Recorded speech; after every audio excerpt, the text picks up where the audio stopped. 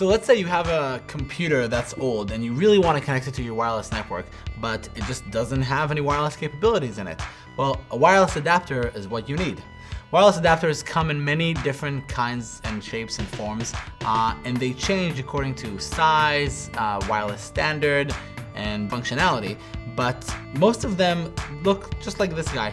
This one is a USB wireless adapter, and it's one of the newest ones, so it's really, really small, which I really like about it because that means you can just kind of plug it into your computer and forget about it. As you can see, it has a USB interface that goes into your computer, either your laptop or your desktop, and on the other side, we can't really see it because it's inside, but it has a tiny little wireless radio antenna that connects to your hotspot, to the router, or if you go to a coffee shop or an airport, it'll log you into the network. So finally, a few notes when you buy a wireless adapter that's important to remember. If you're getting a USB wireless adapter, it's important to check that you actually have a free USB port on your computer where this will plug into.